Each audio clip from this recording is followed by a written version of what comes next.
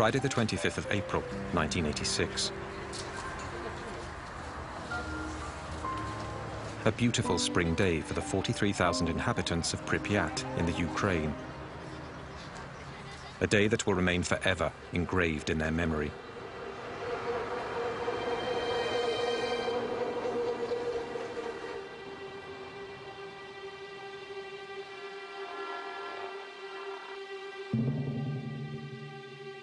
Three kilometers from the city, the Vladimir Ilyich Lenin nuclear power plant, where several thousand people go to work each day. Tonight, the 176 employees of Block 4 have been ordered to carry out a test on a self-fueling system of the reactor, something that could save energy. At 1:23 a.m., the security systems are deactivated and the experiment begins.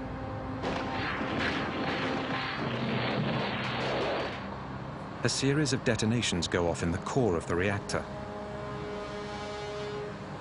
While Pripyat sleeps peacefully, the floor of the plant begins to tremble.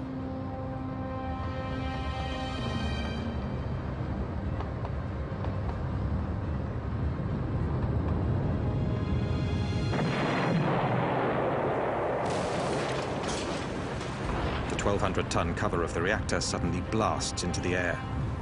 An ultra-powerful stream of radioactive vapor releases uranium and graphite over hundreds of meters around the plant. From the gaping hole, a spray of fire charged with radioactive particles in fusion shoots 1,000 meters into the sky. There were a lot of colors, and they were really bright, orange, red, sky blue, colors like blood, a rainbow. It was beautiful. The most serious nuclear accident in history has just taken place. During the night, early in the morning, I got the call around 5 a.m. I was told there's been some accident at the Chernobyl nuclear plant.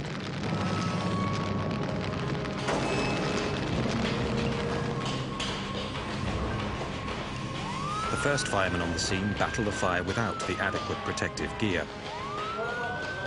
They pour tons of water on this strange fire, but nothing seems capable of putting it out. They are all exposed to lethal doses of radiation. 2 men die that night. 28 more will follow in the next few months. They are the first victims of Chernobyl. Nobody was prepared for such a crisis. For the next 7 months, 500,000 men will wage hand-to-hand combat with an invisible enemy. A ruthless battle that has gone unsung, which claimed thousands of unnamed and now almost forgotten heroes. Yet, it is thanks to these men that the worst was avoided. A second explosion, 10 times more powerful than Hiroshima, which would have wiped out half of Europe. This was kept secret for 20 years by the Soviets and the West alike. Many of these images have never been seen before. They were taken by journalists who were also exposed to nuclear contamination, some of whom later died. Those images tell the story of a hidden war, whose consequences continue 20 years later to worsen the toll of the disaster. This is the true story of the Battle of Chernobyl.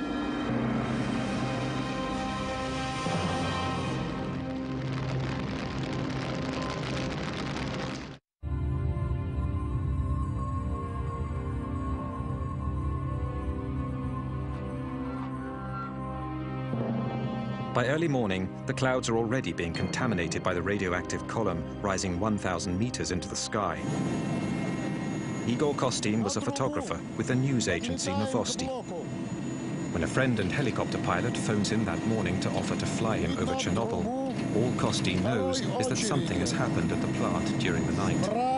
He is the first journalist to witness the gaping hole. Держи это место! Держи! Держи! Где дым идет? Где дым? Когда мы подлетели к блоку, when we got close to Block 4 and circled around it, я не понимаю I had no idea of the risk. всего того, что произошло. Я открыл иллюминатор. When we flew over the block, I opened the window of the helicopter I didn't realize then what a big mistake that was.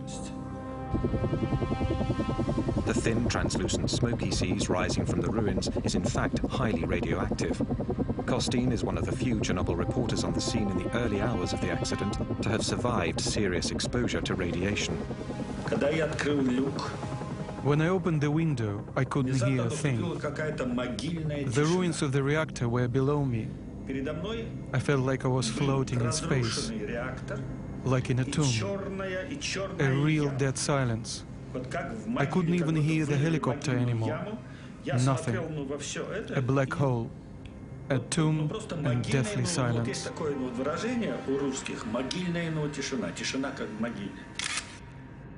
This is the first picture ever taken of the breach. All my equipment jumped after a minute. I couldn't understand what was going on. I thought my batteries were dead. I only managed to take a dozen photos. Once I returned to Kiev, I processed my pictures, and I noticed the negatives were black, and the colors very poor. I didn't know it yet, but the photos had been exposed to radioactivity. At the core of the blown-out reactor and buried under 14 meters of rubble, the graphite surrounding the nuclear fuel burns and melts the uranium. The radioactive fallout is going to be 100 times greater than the combined power of the 2 atomic bombs dropped on Hiroshima and Nagasaki. At the Kremlin, 8 hours after the explosion, Gorbachev only has scant information on the situation. The first information consisted of accident and fire.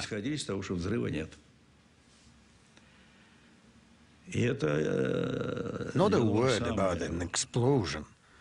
At first, I was told there hadn't been an explosion. The consequences of such false information were particularly dramatic.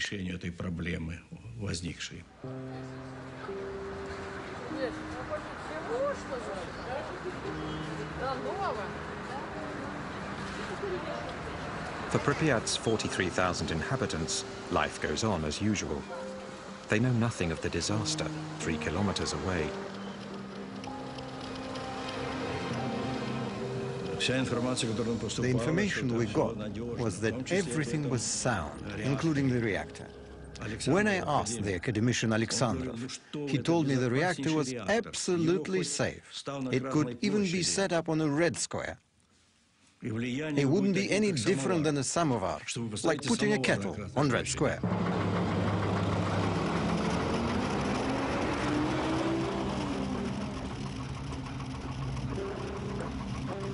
There are rumors in the town of a fire at the plant and deaths in the night, but no official information has been released. The white flashes on these images are the results of radioactivity on the film. People in the streets hardly blink an eye at the masked soldiers scattered throughout the city.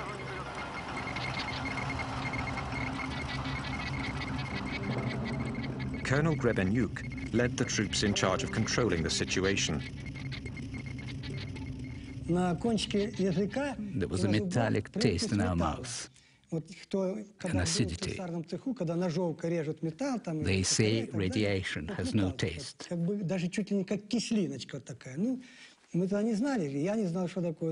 was only later we realized it was the taste of radioactive iodine.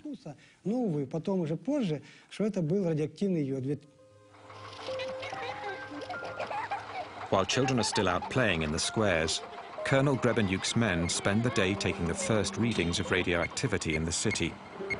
In those days, radioactivity was measured in units called rongens. Normal atmospheric level is about 12 millionths of a rongen. In Pripyat, by early afternoon, readings are already over 200 thousandths of a rongen. In other words, 15,000 times higher than usual.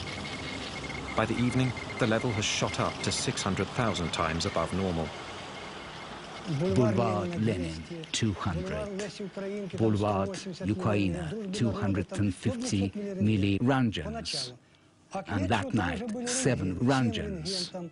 My subordinates were starting to wonder if the machines were working properly or was someone lying to us.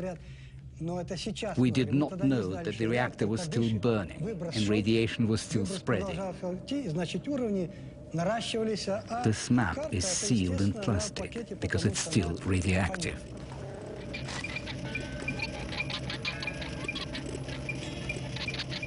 It's thought that a human being can absorb up to 2 rongens per year without being affected. But the body is lethally contaminated if it receives over 400 rongens. During that first day, the inhabitants absorb over 50 times what is considered to be a harmless dose. Such a pace, they would have received a lethal dose in 4 days. To understand what is going on, the colonel sends a patrol to take the first readings at the base of the plant.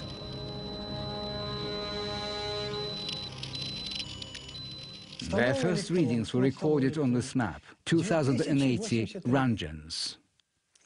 I was worried about my subordinates. How could I send them in there? At these astronomical levels, 15 minutes is all it takes for a human being to absorb a lethal dose of radiation. At the Nuclear Institute, the figures provoke a shock. Such a level of radioactivity has never been seen before. Gorbachev hurriedly creates a governmental commission made up of the country's top experts in nuclear energy. This is led by the academician Legasov, a nuclear physicist of international renown. He immediately leaves for Chernobyl at the head of a scientific delegation. We hoped they would be able to evaluate the situation quickly, but for the first couple of days, they weren't able to tell us anything. It was a dramatic situation. We'd be in session, waiting for information. We were demanding information, but they weren't able to tell us anything. 20 hours after the explosion, the level of radioactivity continues to climb. By now, windows and doors should be sealed and iodine tablets swallowed to counteract the effects of radioactivity. Yet no such orders have been given.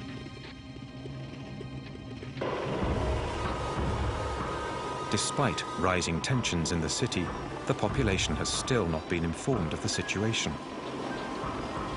Yulia Marchenko was only 5 at the time. She lived in Pripyat with her family. Her father worked at the plant. My parents took me to the daycare center, like usual. Everything was absolutely normal. My father already knew there'd been an accident, but no precautions had been taken yet. 30 hours after the explosion, the first security measures are enforced. More than 1,000 buses have arrived. At 2 p.m., the army announces the city is to be completely evacuated. Я помню, что в садике нам давали таблетки. Это йодинистый калий. I remember the teachers at the kindergarten gave us iodine pills. Then parents came to pick up their kids. Everyone was running around, but they weren't panicking. Не было вот общей какой-то такой вот паники. We thought we were only going to be gone for 3 days.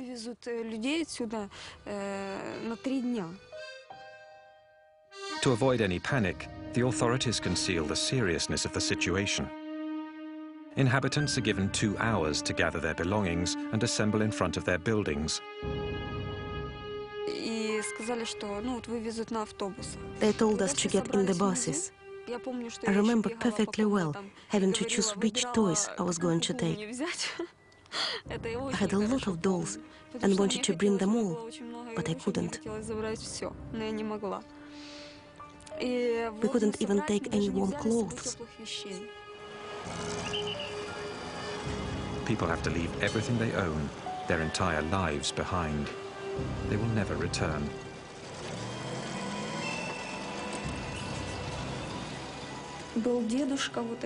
One old man didn't want to go. He stayed behind. They found his body a few weeks later.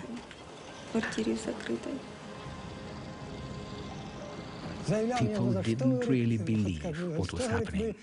They thought they were being lied to. They remembered the German occupation and said that in 1941 there were bombs that fell. But now there was nothing. The elderly people didn't believe in an invisible enemy.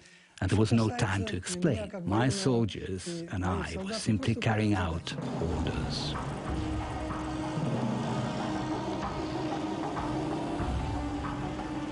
In 3.5 hours, 43,000 people are evacuated tearfully but peacefully.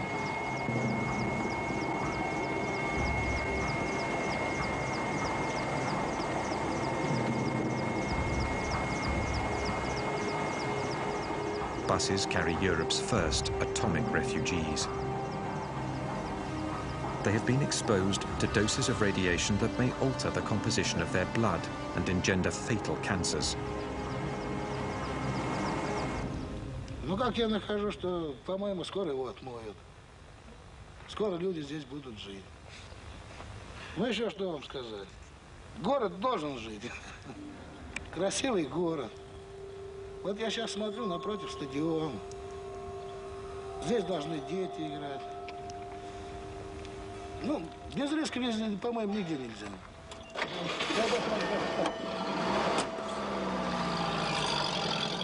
48 hours after the disaster, the only people left in the ghost town are the military personnel and members of the scientific delegation, headquartered at the Pripyat Hotel. As if unaware of the danger, they eat, sleep, and work right on the premises. These were upstanding people, specialists. I couldn't believe they would do something irresponsible or suicidal. No, it meant they'd underestimated the situation. The old criteria were no good anymore. There have been nuclear accidents before, in our country as well as in the US, but that information had been kept secret. There'd never been an accident of this scope. They even thought the reactor would be back in service by May or June. Meanwhile, clouds filled with radioactive particles are being blown north by the wind. Between the 26th and the 27th of April, they drift over 1,000 kilometers above Russia, then over Belarus and the Baltics. On the 28th, they hit Sweden, where the rise of radioactivity is detected near one of their nuclear power plants. Soon after, television news alerts the population.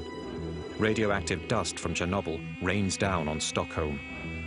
The authorities send a squadron of fighter planes to take readings in the clouds. The level of radioactivity suggests there's been a major accident somewhere. 60 hours after the disaster, still no official word has been reported outside of the Soviet Union. The Swedish Minister of Energy phoned me on the Monday, and I was in my office in Vienna, and she told me that they had measured very much increased radioactivity near our power plant in Forsmark in the east of Sweden, and they had concluded that it must have come from abroad. Did we know anything about it, was her question. And we said that no, we did not, but we are ready to contact others, and we contact the Poles. They didn't have any nuclear power plant, but if there was anything else that could have happened there, and we contacted the Russians, of course. What has happened? An explosion? A radioactive cloud? Serious contamination? It was Sweden that alerted us. 3 days after the accident, while Gorbachev is still trying to gather data, American and European spy satellites turn to the Soviet Union and discover the ruins of the Ukrainian plant. The smoke, wafting from the gaping hole, shows up clearly in thermal vision. In the evening of that Monday, the 28th it would be, we had a message from Mr. Petrosian, who was the head of Atomic Energy Commission in Russia, in which he told us about the accident. And about the same time, the Russians actually released the information to the world. Obviously, over at the Politburo, we immediately decided it was essential that all facts be reported to us from then on. So I called on the KGB. I told them to follow everything that was happening over there and to report the conversations the scientists were having. I told them to report all of that information back, to me, personally. It has taken over 48 hours to get accurate information about the disaster. 2 days during which the 43,000 inhabitants of Pripyat are exposed to contamination. The crisis continues to grow. At the bottom of the destroyed reactor, 1,200 tons of white-hot magma continue to burn at over 3,000 degrees, sending liters of radioactive gas and dust into the atmosphere. The whole of Europe is at the mercy of the winds.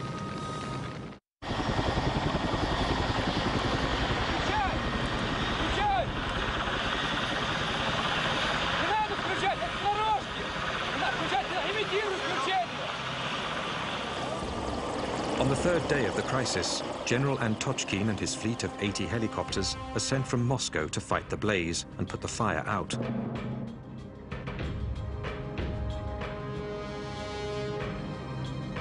When he arrives, the general flies 200 meters above the blown-out reactor.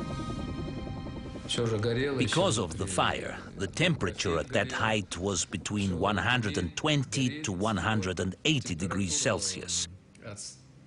Our dosimeter, the instrument for measuring radiation, only went up to 500 Röntgens. The needle was going crazy. It was completely off the scale. I think there were at least 1,000 Röntgens at a height of 200 meters. Even at that altitude, a half hour of exposure could be lethal. The strong current of radioactive hot air streaming up from the reactor makes it impossible to get closer. They will have to improvise some way of carrying out their mission.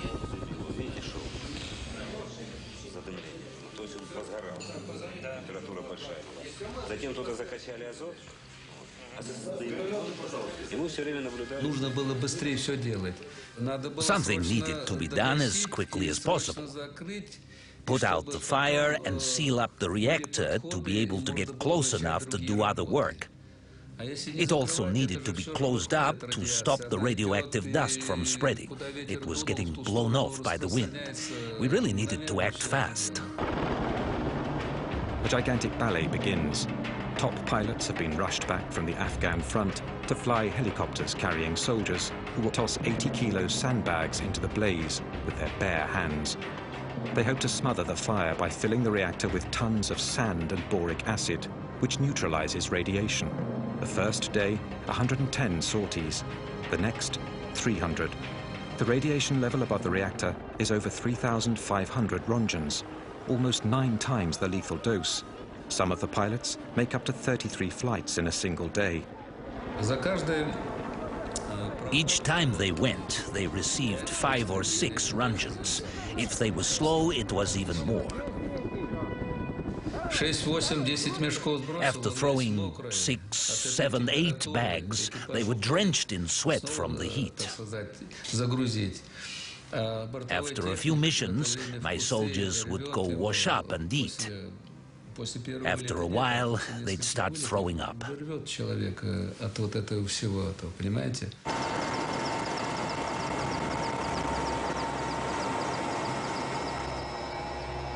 Since the crisis began, radiation victims have been sent to Moscow's Hospital No. 6. It has the country's only service, which specializes in acute radiation sickness and illnesses linked to massive doses of radiation exposure.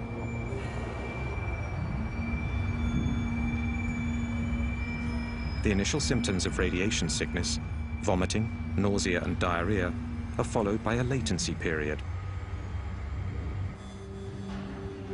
It's only later that much more fatal symptoms appear, such as deterioration of bone marrow and horrible burns that eat flesh down to the bone.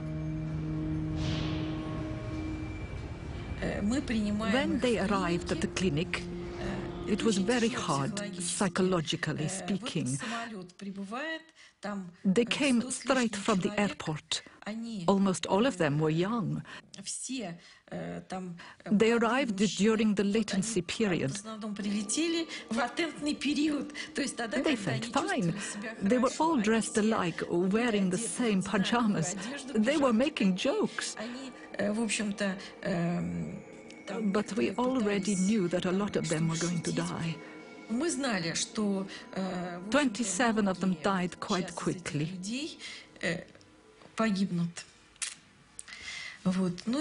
They'd all received huge doses of radiation and were suffering from life-threatening burns.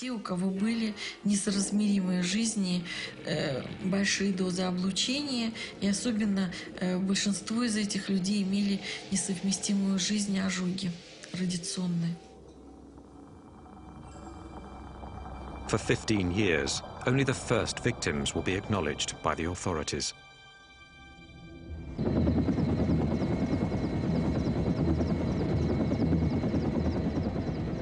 "30 kilometers east of the plant, the forest has been scorched by the radioactive blast from the explosion. But the disaster area already stretches well beyond. Since the explosion, radioactive particles carried by the clouds have been falling with the rain. A leopard spot pattern of contamination has affected the Ukraine as well as Belarus and Russia. On the 1st of May, the wind shifts, and areas of Kiev are also contaminated. As seen from this map, drawn up from the readings taken by Colonel Grebenyuk's men. The seriously contaminated areas appear in red, surrounded by areas where the radiation level was normal. But the population is still kept in the dark. There is only one report, a tiny article on the bottom of page 3 of the Pravda, playing down the accident and claiming the danger has passed. The roof was caving in, and there we were acting as if nothing was happening. By going ahead with the May Day festivities, it was like the country refused to acknowledge the situation. That was the second phase in the huge Chernobyl disaster. 6 days after the accident, despite radiation levels several thousand times higher than normal, authorities encourage people to participate in May Day celebrations, even in areas they know to be seriously contaminated. I watched the May Day 1986 festivities with my own eyes. I was there and I witnessed it. The parade of death. It was a parade of death. Those were terrible deaths.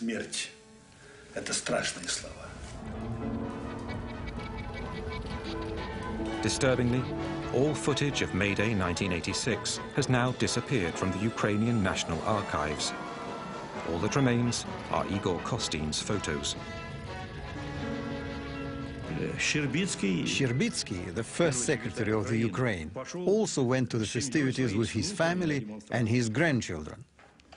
It's true that, in theory, that seemed very important to us, to avoid any panic. But had we known how much radioactivity was already in the air? How many were contaminated during the festivities? Not a single study has yet been published. Cherbinsky, first secretary of the Ukrainian Communist Party, later committed suicide.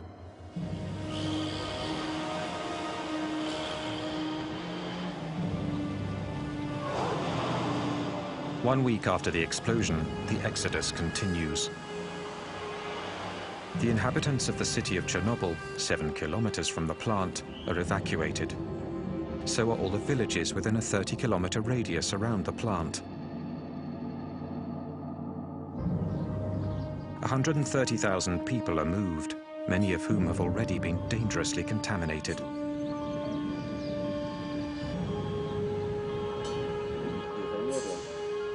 A 300,000-hectare area straddling the Ukraine and Belarus is abruptly evacuated and isolated from the rest of the world.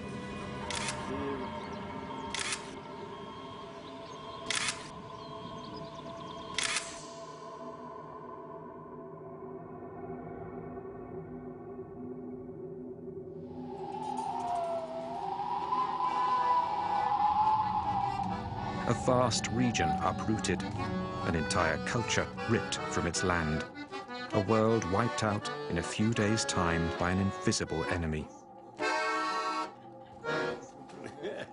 Это было хуже, но войны. It was worse than a war. Here you couldn't see the enemy. In a war, you see the cannons, the machine guns, the tanks.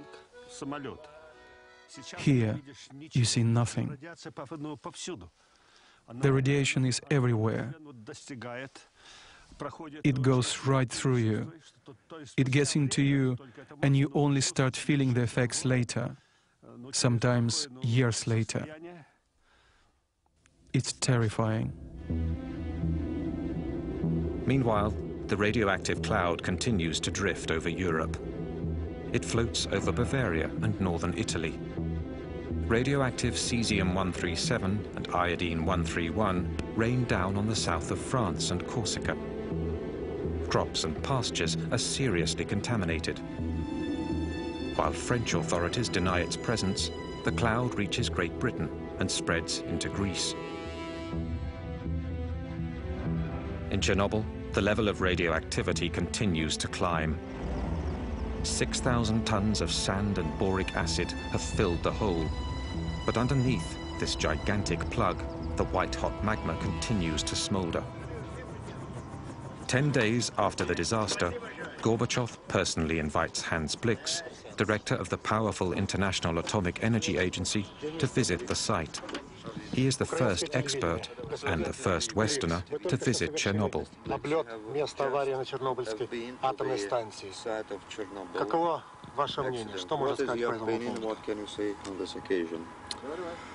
Well, we have seen the site from the air, and we have seen that a little smoke is still coming up from the damaged plant. There was a good deal of talk about the risk of a second explosion, and I remember that when we were in Moscow, actually we had a friend, a relative of one of my experts, phoned him and said, well, you know, we hear rumors that a second reactor might also explode.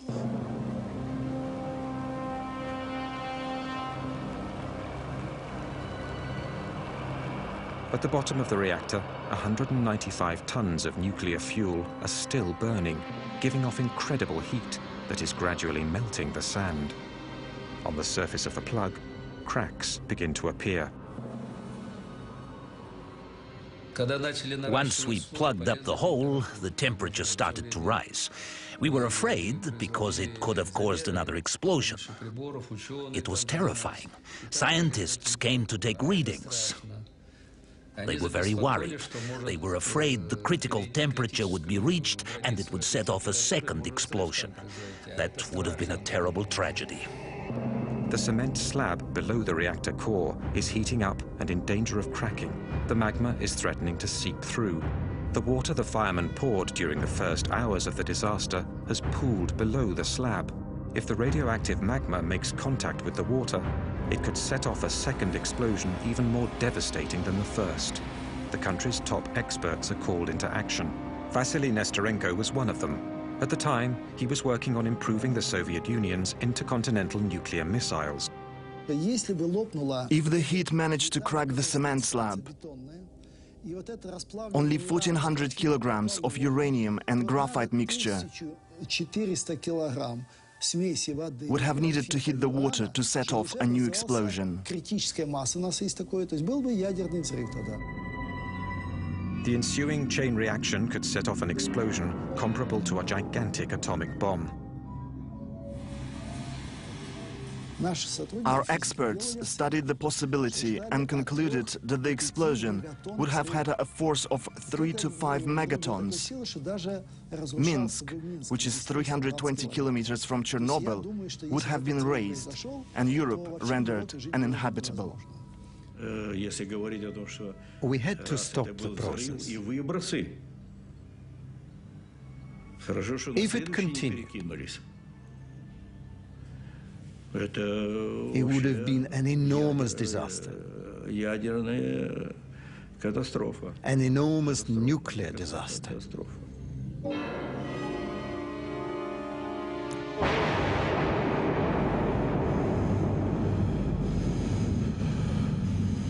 This second explosion would have been accompanied by a terrible shockwave and a massive rise in radioactivity that would have claimed thousands of lives in a matter of hours. Thank God it didn't happen. There were trains with over 1,000 cars in Minsk, Gomel and Kiev, ready to evacuate the population. The situation is critical. In Moscow, the State Commission decrees 2 emergency measures. First, send in a battalion of firemen to drain the water from under the reactor. They will later be declared national heroes, but will suffer from radiation sickness the rest of their lives. Second, seal the breach more effectively to bring the temperature down once and for all. In 2 days, General Antochkin's men will drop 2,400 tons of lead into the reactor. When we started dumping lead in, the temperature went down right away. It absorbed well and sealed the hole as it melted, so there was less radiation. But some of this lead melts when it hits the blaze and vaporizes into the atmosphere. 20 years later, traces of it can be found in the sick children of Chernobyl. It's highly criticized today, but given the situation, there was no better solution. And all the people, military or civilians, officers or not, worked selflessly. I participated in this first stage, and I can tell you, it had to be done. It was heroism. During this operation, 600 pilots are fatally contaminated with radiation. All of them will die. But their efforts only buy a few days. Although it has been covered over, the fire still isn't out. Flying over in helicopters isn't solving the problem. They need to get closer, go down into the breach. But how? With the imminent threat of a second explosion still looming, the makeshift measures continue. The blueprints of the plant reveal that the active zone can be approached through the cable and pipe tunnels built out of thick cement. A delegation of technicians from the Kirchhoff Institute venture into the labyrinth. It's tough going. Parts of the tunnels have collapsed in the explosion.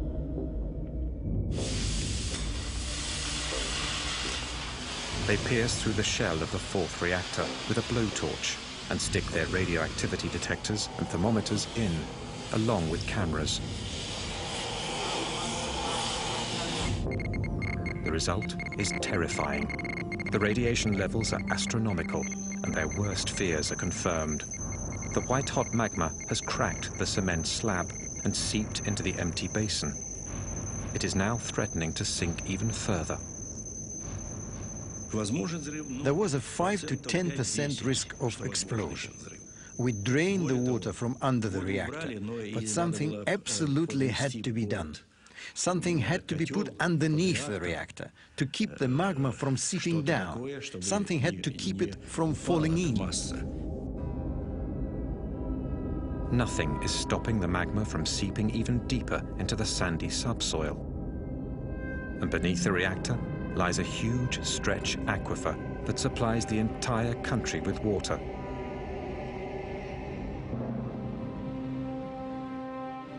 What worried us the most was that the entire mass would sink down and reach the groundwater, which then would pollute the rivers Pripyat, then Dnieper, Kiev, the Black Sea. We absolutely needed to come up with a solution. A new operation is considered, but it will entail the loss of more lives. On the 12th of May, 1986, 17 days after the initial explosion, the miners of Tula, 1,000 kilometers from Chernobyl, receive a visit from the Kremlin, from the Deputy Minister of the Mining Industry. The minister spoke to us about the accident at Chernobyl.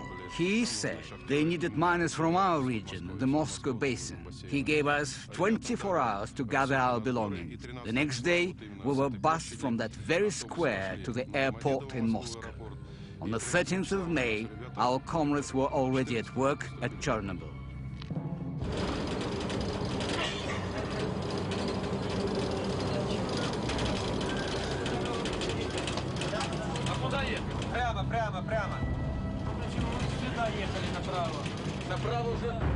Their mission?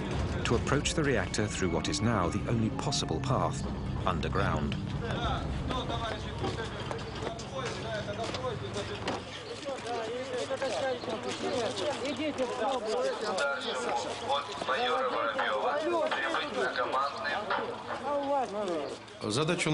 Our mission was this: dig a 150-meter tunnel from the third block to the fourth, a tunnel 30 meters long. Then dig a room 30 meters long and 30 meters wide to hold a refrigeration device for cooling down the reactor.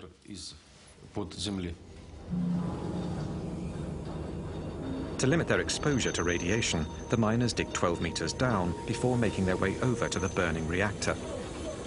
There, they build a room 2 meters high and 30 meters wide, where a complex cooling system of liquid nitrogen will be set up.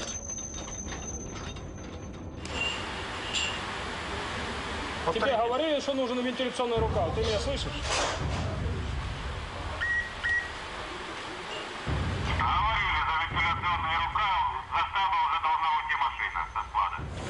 In 1 month, 10,000 miners from Russia and the mining regions of the Ukraine are sent down into the tunnel. They're between 20 and 30 years old. Inside the tunnel, which has no ventilation, the temperature hits 50 degrees Celsius, and radioactivity is at a minimum of 1 rontgen per hour. We worked without any protective gear. The miners couldn't use masks because the filters would get damp after a few minutes. So everyone just took them off and kept on working without them, with our shirts off too. We drank water out of open bottles, which was really bad because the radioactive particles were ingested right into our body. One of our comrades swallowed a grain of sand that was highly radioactive. He died. How can we know what each of us breathed or ingested? The hardest thing was the lack of oxygen and the incredible heat. It was hot, hot, hot.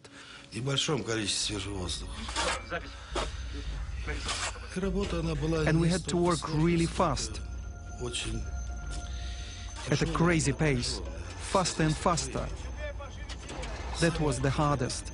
Go, go, go. Battalions of 30 miners relay each other every 3 hours, 24 hours a day. In 1 month and 4 days, they dig a 150-meter tunnel, a job that in a mine would have normally taken 3 months. The most dangerous places were not underground. There wasn't as much radiation below the reactor. But as soon as we came up, we had to run even faster.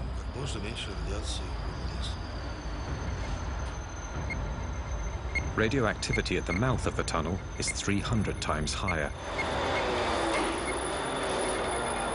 Not a single miner is spared from exposure. Not once are they informed of the real dangers they are facing.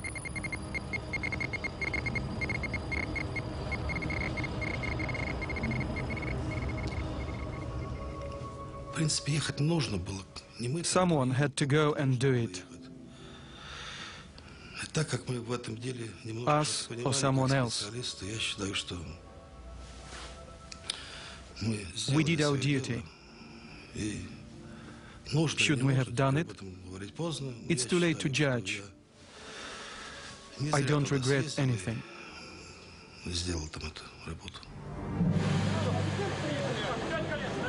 The miners accomplish their mission, but the cooling system is never set up below the reactor. The underground room is finally filled with cement to solidify the structure.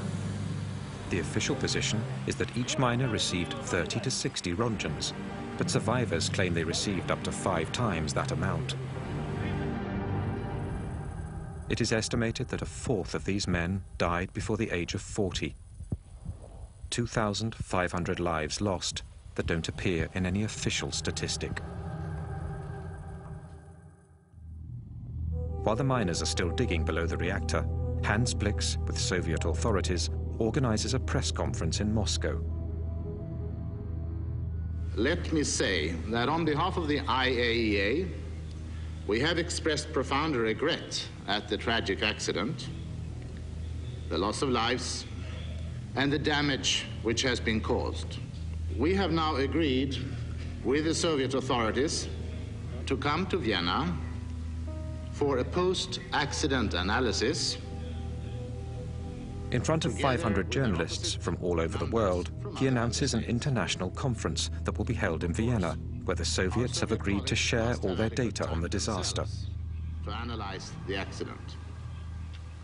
The most important effect of the press conference was that the Russian people felt that we can believe these guys. They were used to having a government that they didn't believe one word in, and accidents and disasters were usually suppressed. They didn't inform about them. So what they'd heard about this was just kept them worried that it might be even worse. It was bad enough, to be sure.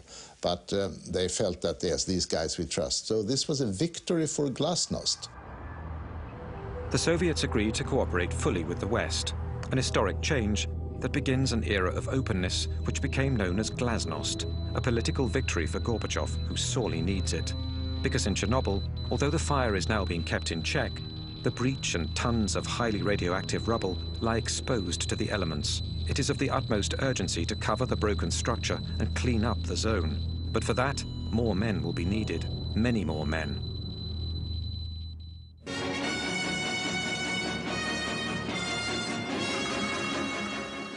Добрый вечер, товарищи. 18 days after the disaster, Gorbachev finally addresses the Soviet people. Авария на Чернобыльской атомной электростанции. Она больно затронула советских людей, взволновала международную общественность. Мы впервые реально столкнулись с такой грозной силой, какой является ядерная энергия, вышедшая из-под контроля. Вся работа, по сути, ведется круглосуточно. Задействованы научные, технические, экономические возможности всей страны. The entire country was mobilized. No bureaucratic formalities. If someone had what we needed, we took it. No formalities. We'd worry about the cost later. We took whatever we needed. It was a frontline situation. General Nikolai Tarakhanov is sent to command the land troops. In 1 year, 100,000 soldiers and officers passed through Chernobyl. They were all reservists. They were summoned up by top administration in their cities and sent to the front.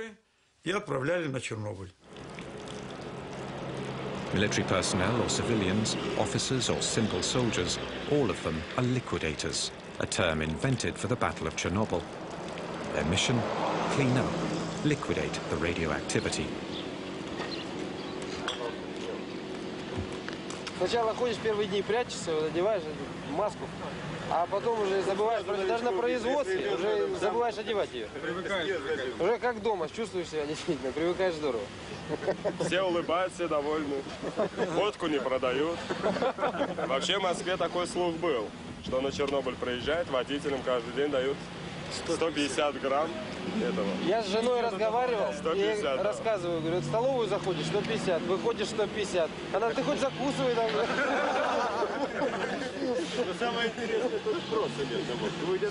Igor Kostin was one of 5 war reporters authorized by the Kremlin to cover the battle. A first in a country that kept everything hidden. 3 of his colleagues are now dead. There were no titles, no ministers, generals or soldiers. No one was saying, I'm a general, do what I say. Everyone was honestly doing what they could. And so the operation named the liquidation of the Chernobyl accident was set in motion.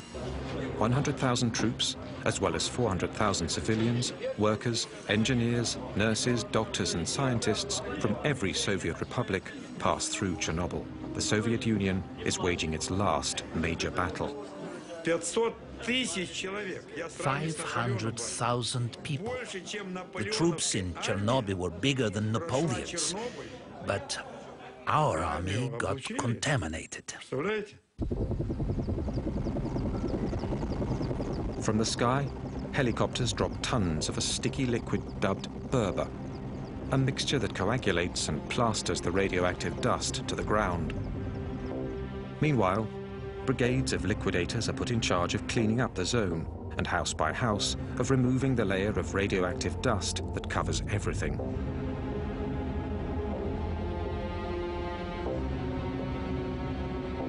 Создавались специальные бригады охотников. Special hunting squads were formed. They patrolled the countryside and forest with rifles, killing cats and dogs.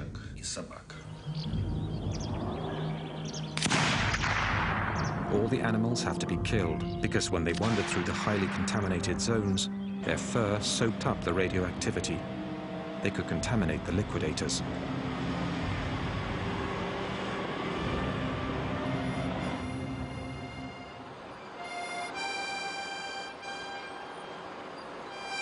The last villages with people still remaining in the zone are evacuated.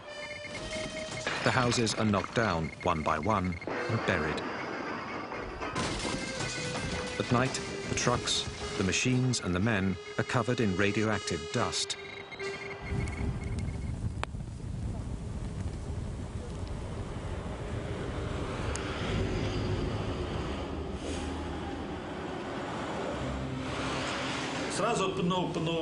We would wash 5 or 6 times in the shower. We helped each other. We used the hemp glove and the roughest soap available. Хорошая мочалка и самое суровое хозяйственное мыло, которое стирает белье солдатское. Там очень. We scrubbed away. Голова, все тело по 5-3 раза, пока уже не устаешь. We put on new clothes, then we ate. We ate really well there, because you need to keep your strength up to fight the ionizing radiation. Ionizing radiation seeks out the weak spots in your body. Организм должен быть очень крепкий. Очень крепкий. И ионизирующее излучение. That's where it finds a way in and knocks you out. И туда стреляет.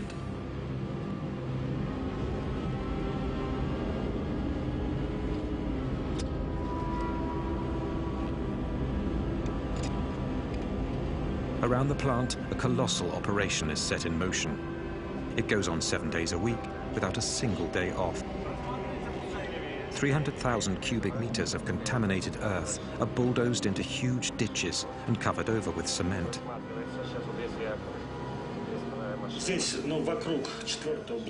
This spot, around the 4th reactor, is where the most dangerous missions of the zone took place.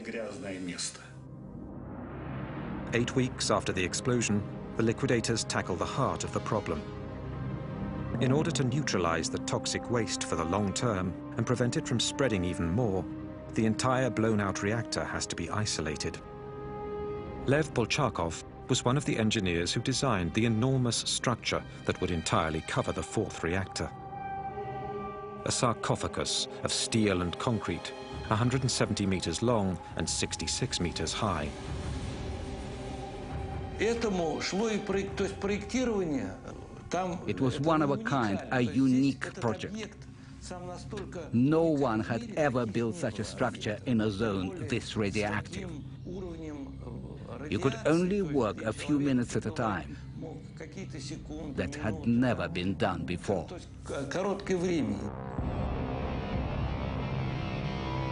It is an enormous challenge.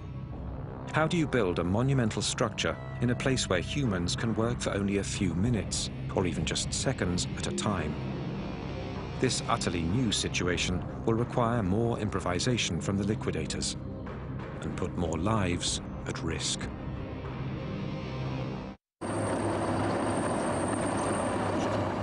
It has now been more than 12 weeks since the initial blast at block number 4 of the Chernobyl nuclear power plant. To stop the deadly contamination, the final attack is launched.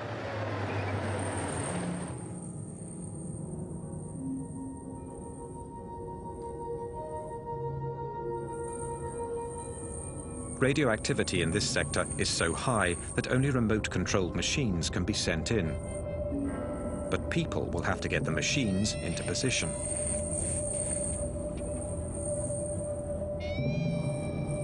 Workers can only stay a few minutes without receiving a fatal dose of radiation.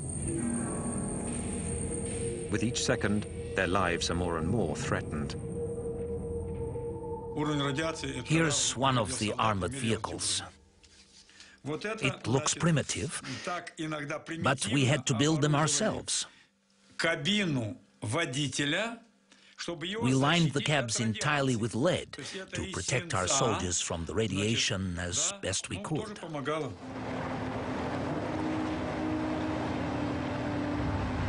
Each metallic piece of the structure is prefabricated, sometimes hundreds of kilometers away, then brought one by one onto the site for assembly. An extraordinary jigsaw puzzle. Beams 150 tons and 70 meters long. Buttresses 45 meters high. That's the DMAC 4000.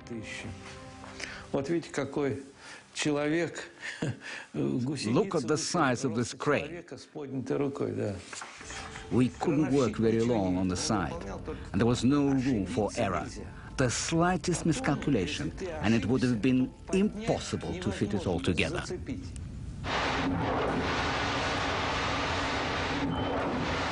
Despite the extreme conditions, work progresses.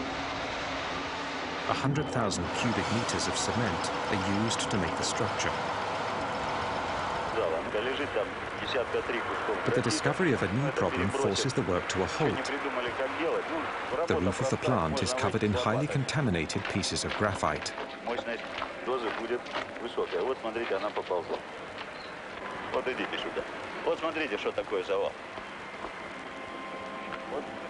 Вот здесь, в том месте, где мы стоим, сейчас здесь рентген. Это будет примерно 1000. Вот около вот этого колпака примерно 200. Все, пойдемте. На сегодня хватит нам. Выходим, пойдемте. И ты тоже выходи оттуда. These pieces of graphite enveloped uranium rods. They've been blown from the reactor during the explosion. One single piece gives off enough radioactivity to kill a man in less than 1 hour. They absolutely have to be gotten rid of before construction continues.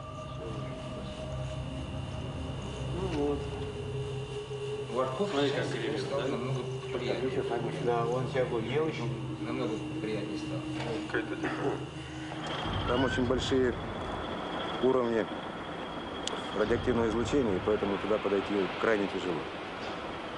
Ну и зачем туда пускать людей, когда тут может техника сработать? Robots are sent onto the roof to shove the lethal debris over the edge. 60 meters below, other robots gather it up and bury it in ditches. But after a few days, the ambient radioactivity begins to affect even the machines. Their electronic circuitry can't hold up. They go berserk and break down. One of them hurtles itself into the breach. Как вы собираетесь его разворачивать? Он же поперек висит.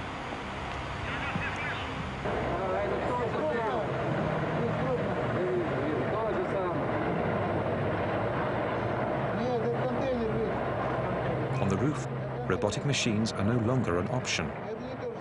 Men will have to replace them.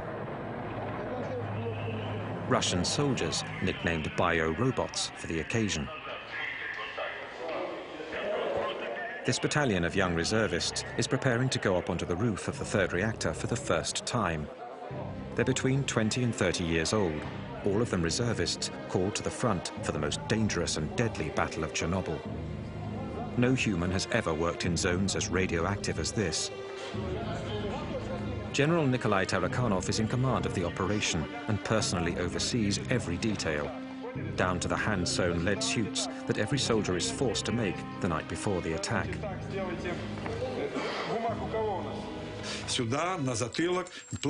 On their fronts, on their backs, in their boots, they were covered in lead.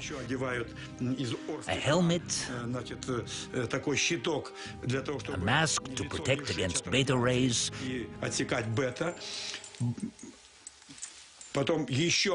and a special apron. Double layers of protection on the hands. The whole uniform weighed 26 to 30 kilos.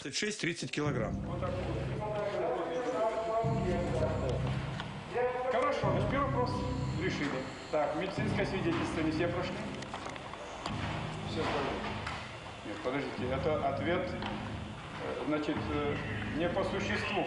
Анализ крови, правильно? Значит, я вам действительно, товарищи, говорю, мы проводили 2 дня назад эксперимент с научным центром. Офицеры ходили туда вместе со мной. Понятно? Значит, страшного, конечно, ничего там нет. Это ясно. Сегодня состоялось решение и правительственных. Они тоже идут туда же? Obviously, some people didn't want to go, but they had to. There were reservists. They had to go.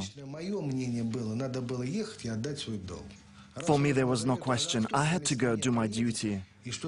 Who was going to do it for me? Who was going to clean up this disaster and stop the spread of radioactivity all over the world? Somebody had to do it. 2.5 weeks of hell. But hell only lasted 2 to 3 minutes for each soldier, or sometimes even just 40 seconds when the level was too high.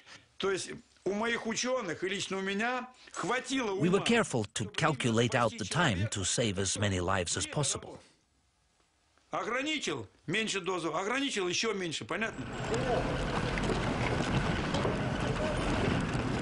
When the siren blows, a crew of 8 soldiers rushes up onto the roof, along with an officer.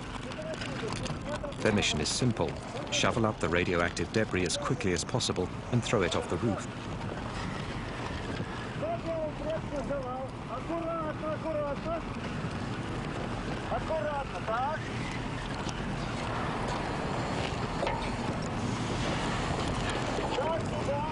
According to General Tarakhanov's calculations, the level of radioactivity, estimated to be 7,000 rongens per hour, only allows the bio-robots 45 seconds on the roof, only enough time for a couple of shovelfuls.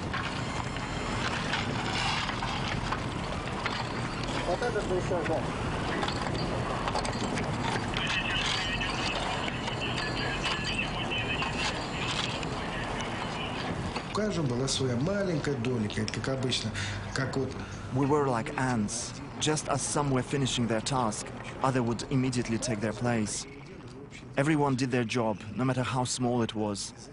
And that's how, together, we were able to fight the radioactivity. For 10 days, a new crew of bio-robots climbs on the roof every 10 minutes. According to military personnel, 3,500 people participate in the cleanup. Some, like Igor Kostin and Konstantin Fedotov, went up on the roof 5 times.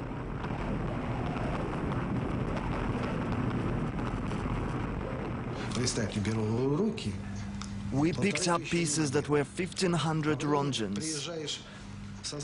After a day of work, our hands would ache, and we could not make a fist.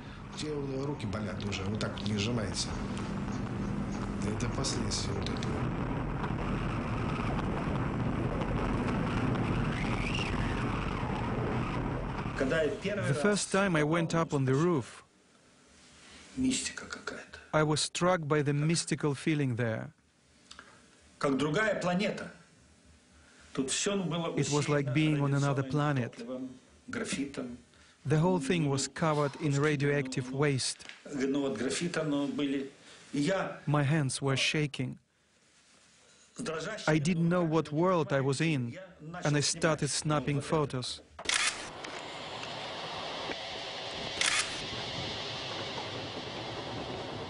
If you look close, you can see traces of radiation on the film. I was holding the camera like this, and it was coming up from the ground, like that. Your eyes hurt, and there was a metal taste in your mouth.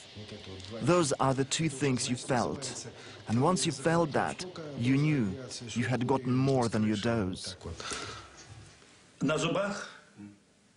You couldn't feel your teeth up there. Your mouth was full of this lead taste.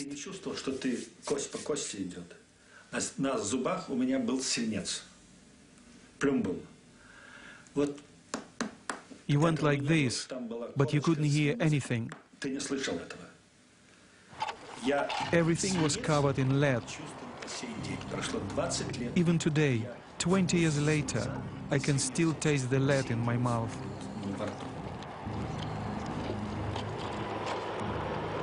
Thousands of them will discover that this peculiar taste means an invisible enemy is attacking.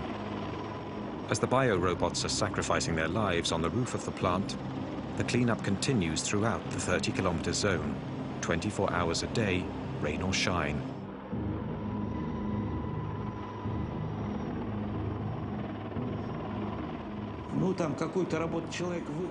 Where normally it would take one man 1 hour to do a job, here in Chernobyl it took 60 people.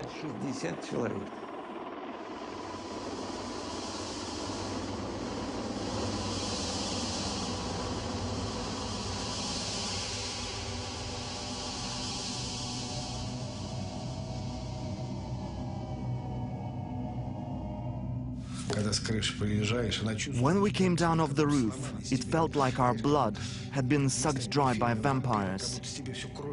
We were drained. We could not move. Some people would have nosebleeds. The firemen were right there. If someone's nose started bleeding, they got sent to the hospital. If we collapsed, we got sent home. But we wanted to hold out.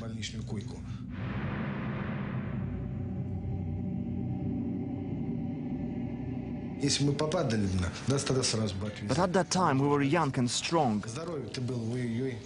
Our health is shot. We've lost everything.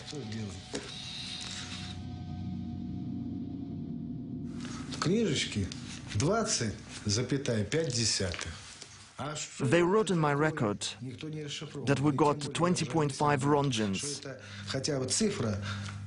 But what did that mean?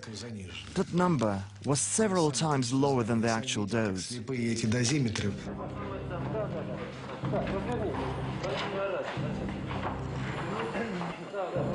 Позвольте мне от оперативной группы Министерства обороны СССР вручить вам почетный...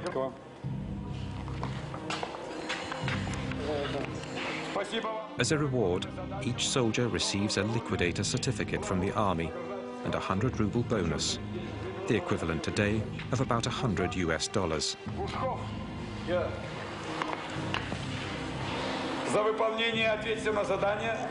They have risked their lives, but they've only reduced the radiation level on the roof by 35%. When they sent all those people up onto the roof, no one knew exactly the actual level of radiation. Now we know it was between 10,000 and 12,000 roentgens per hour. At that level of radioactivity, people never should have been sent. 7 months after the explosion, the zone has been cleaned up and the sarcophagus completed. 500,000 people, military and civilians, have participated in the operation. I told the Commission that for having confronted such levels of radioactivity, having cleaned up all that graphite and having accomplished such heroic tasks, our soldiers needed something symbolic, like putting up our flag.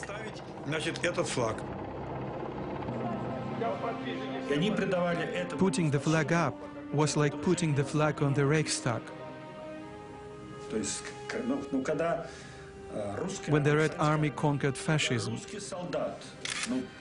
for them, the flag was a symbol of their triumph over radioactivity.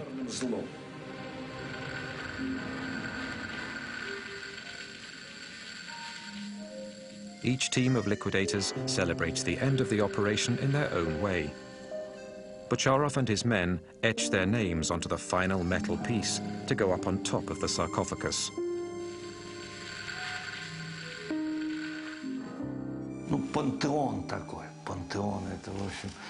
Our sarcophagus is a pantheon, a tomb, a mausoleum, our second mausoleum. After that, we stopped building nuclear power plants.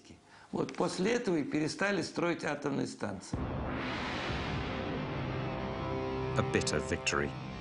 The country will never recover. It cost us 18 billion rubles. At that time, a ruble was worth $1. 18 billion. That's huge. And if you consider that shortly after the price of oil collapsed, you can imagine the trouble our country and perestroika were up against.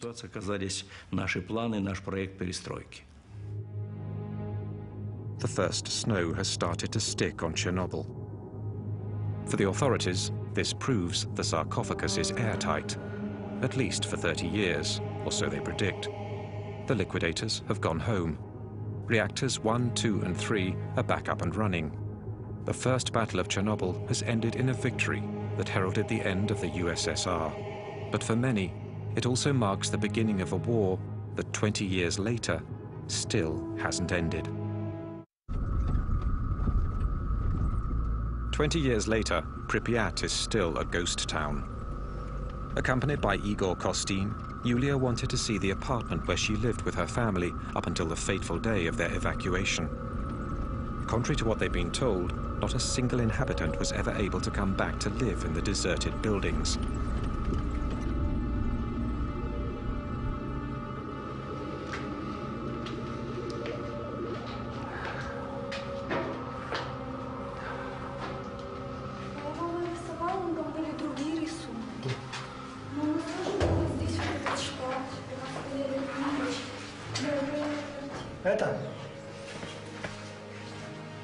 Потрогай стену, раз ты пришла к себе домой.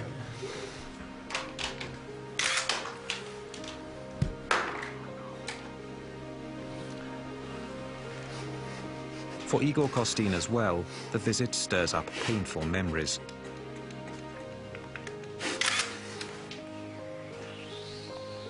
He was fatally exposed to radiation during the 7 months he spent covering the battle. Since then, he's had to be hospitalized for over 2 months each year. Новую энергию в завтрашний день. Родина, как никто, больше дает энергию человеку. Это твоя родина, твоя земля сейчас впитала всю мощность, что только мы можем дать отсюда.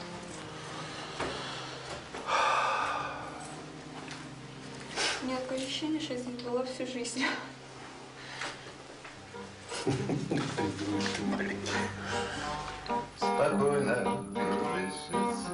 For the hundreds of thousands of atomic refugees, as for the hundreds of thousands of veterans from the Battle of Chernobyl, the fight against their invisible enemy hasn't let up.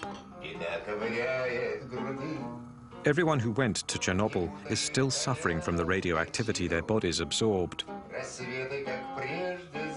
In the months following the accident, the liquidators flooded into hospitals all over the Soviet Union.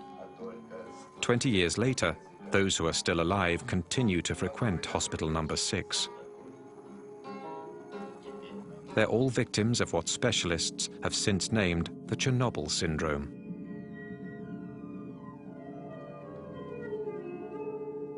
We've all got a bunch of symptoms: heart, stomach, liver, kidneys, nervous system. Our whole bodies were radically upset by the metabolic changes caused by radiation and chemical exposure. When the liquidators went back home, they were exhausted, incapable of going back to normal life. 20 years later, many of those who survived are disabled and unable to work. and the authorities appear to be ignoring their plight by cutting down their welfare money.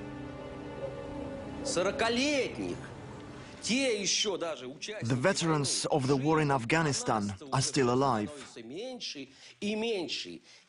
while we are slowly wasting away. I have written a poem about this.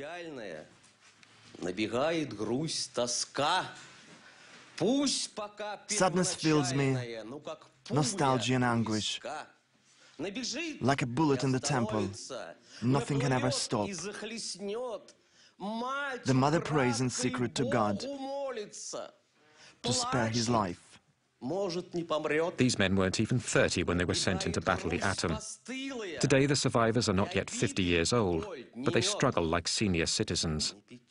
According to the military, of the 500,000 Chernobyl liquidators, 20,000 have already died. 200,000 are officially disabled. You don't know how long you have to live, or what disease is going to kill you. You don't know what effects it will have on your children, if you have any. We know all that, and we know the invisible enemy is eating away inside of us like a worm.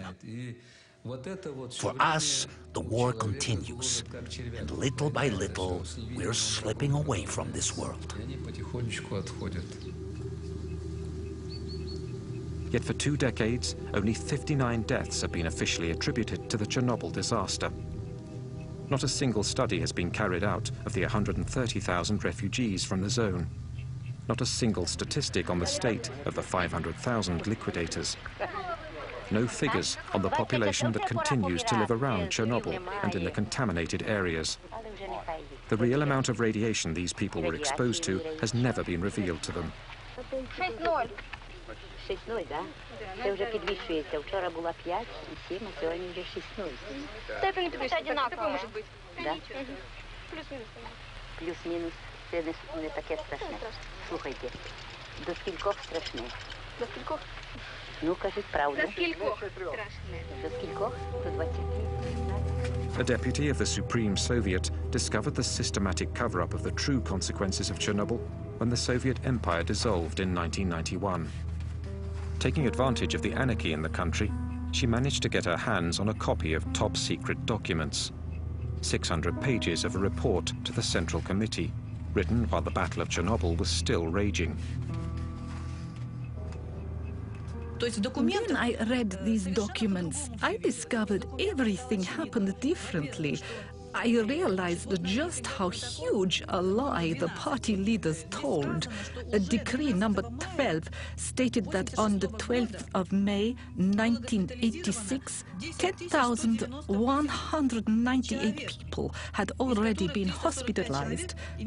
345 showed signs of radio lesions. Yet at the same time, they were telling us everything was fine, that it was nothing serious, and I realized the scope of the lies. According to Allah, another passage reveals that authorities had arbitrarily changed the standards, multiplying by 5 what was considered the acceptable dose of radiation for the human body. When they raised the standard, suddenly people were miraculously cured. They were released from the hospital and sent home. It was criminal. The tendency to manipulate the numbers was not unique to the Soviets. In late August 1986, the first international conference assessing Chernobyl took place behind closed doors. It was presided over by Blix. No journalists or outside observers were admitted into the amphitheater. The Russian delegation was led by Legasov, the man who'd been in charge of the governmental commission during the Battle of Chernobyl. When we put him in charge of preparing the report for the IAEA, we gave him the duty of reporting everything. He came up with a very detailed report that put everybody in a state of shock. Legasov spoke for 3 hours. His report concluded that in the decades to come, about 40,000 deaths from cancer caused by Chernobyl were to be expected. The Western world refused flat out to accept this estimate. which spurred a genuine East-West negotiation. These are theoretical calculations based upon the Hiroshima model, that you say that if you have a certain radioactivity, you know from Hiroshima that the long-term effect was so and so many would die from it. And if you then increase it by tenfold, you assume that it will be tenfold. Well, that's the calculation. This is not, I think, this is not empiric. There again, the figures were surprisingly flexible. By the end of the conference, people were no longer talking about 40,000, but rather of 4,000 probable deaths. Nearly 20 years later, in September 2005, this figure became the official death toll of the disaster. The staunchest opponents to the Soviets' policy of transparency were the French, who went as far as to deny that the radioactive cloud passed over their country. Est-ce qu'on a constaté quelque chose au-dessus de la France? Non, parce que les vents ne vont pas dans cette direction-là. Les vents tournent dans le sens inverse des aiguilles d'une montre. Il n'y a pas lieu du tout de s'inquiéter. C'est sans aucun danger pour la santé publique. 20 years later, in France, and especially in Corsica, cases of thyroid cancer of the same nature and severity as those around Chernobyl are being reported. The most dangerous element that came out of the Chernobyl reactor wasn't cesium or plutonium, but lies. The lie of 86, that's what I call it. A lie that was propagated like the radioactivity throughout the whole country and the entire world. On the 27th of April 1988, the second anniversary of the disaster, Legasov, who'd worked so hard to unveil the entire truth, decided to put an end to his life.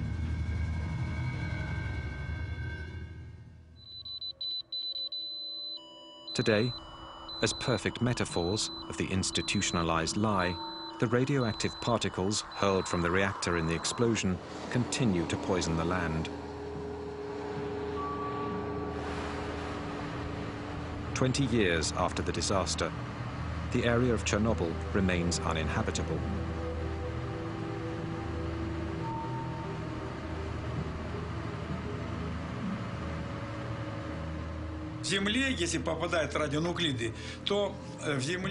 In 5 years, the radionuclides sink 5 centimeters into the contaminated soil.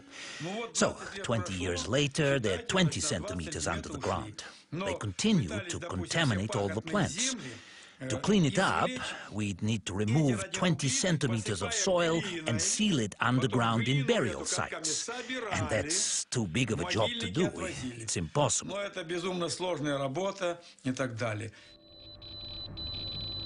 Today, 8 million people live in contaminated areas of the Ukraine, Russia, and especially Belarus.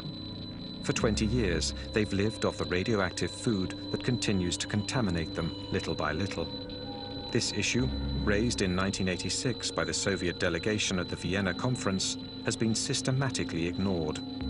And yet, 1,152 children were treated for thyroid cancer between 1986 and 2002 at a specialized center in Minsk. How many in other cities? No global statistics have yet been made public. One doctor, Yuri Bandayevsky, has been studying illnesses among the populations in the contaminated areas ever since the disaster. When his findings were published in 1996, they were immediately condemned. Arrested and officially sentenced for corruption, he spent the next 5 years in jail. In November 2005, he was still under house arrest. Look what happened when the mother was contaminated with cesium during pregnancy. In one single family. Look how many deformations, hair lip, missing eyes, deformed skulls. These embryos come from hamsters that were fed only contaminated grass from the region of Gomel. The result? Entire litters of deformed animals. I was horrified by how many deformed embryos developed in animals that had eaten cesium-contaminated food. I obtained a horrible number of deformations in 2 weeks. Usually, when you encounter a monster, you describe it. You're certainly familiar with Peter the Great's Kunstkamera Museum in St. Petersburg. Quite frankly, I myself could create as many monsters as I wanted.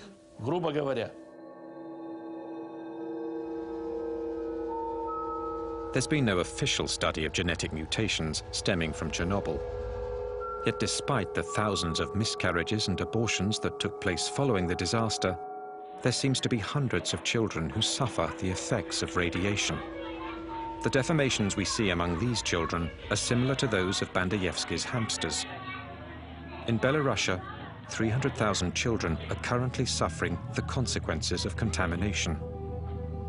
NGOs like the International Green Cross, founded by Gorbachev after he was sidelined from the government in 1991, have opened treatment and support centers for victims of Chernobyl.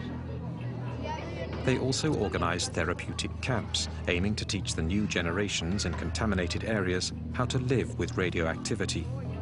Like here, testing the contamination of their food. How many years is this going to go on? 800 years? 800 years. Until the second Jesus Christ is born. Until his return? Yes. Chernobyl played an important role for us all. And of course, we must keep searching and not skimp on means. We must strengthen international cooperation and create international scientific centers to find new sources of energy which are safer. That's the essential issue. I wouldn't wish for anyone, not my friends or my enemies, to experience such a tragedy. No one deserves to live through what we did in Chernobyl. We're all human beings, and no one deserves that.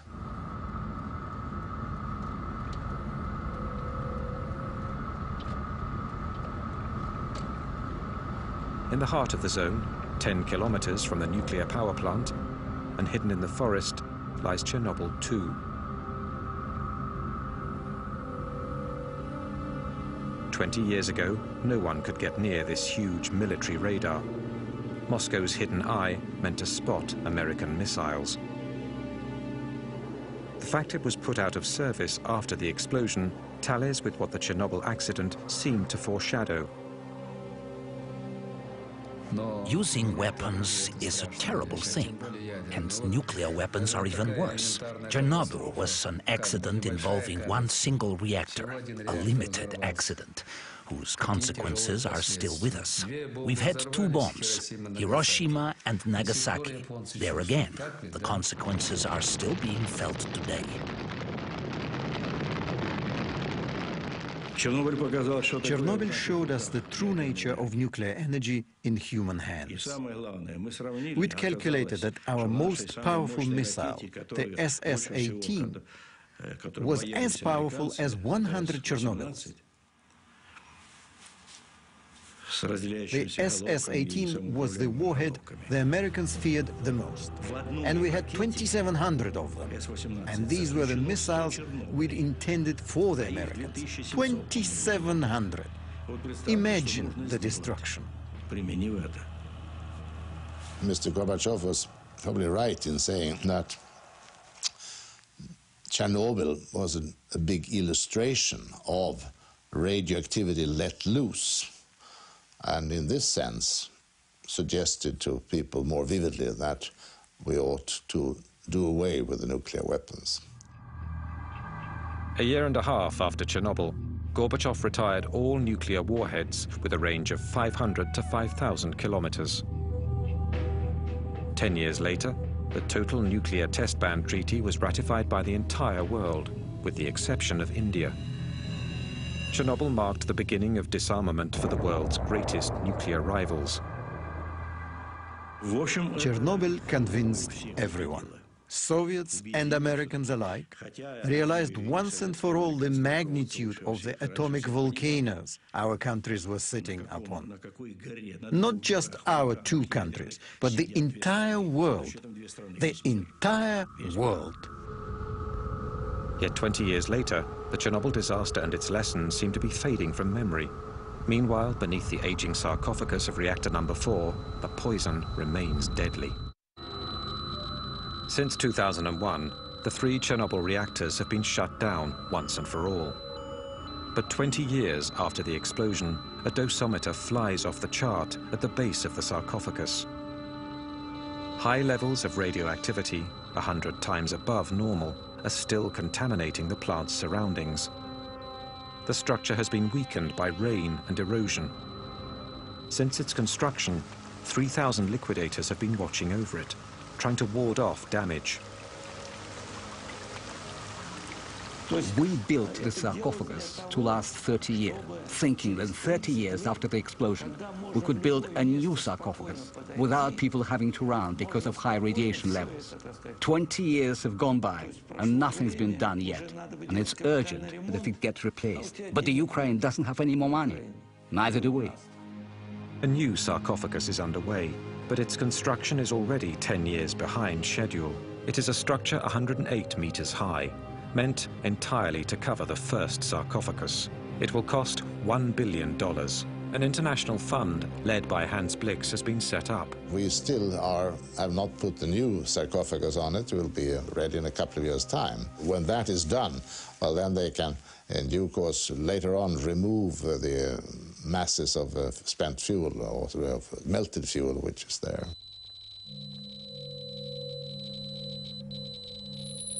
"20 years after the explosion, the cooled magma at the reactor's core, 14 meters underground, is still a terrible threat and will remain so for years to come.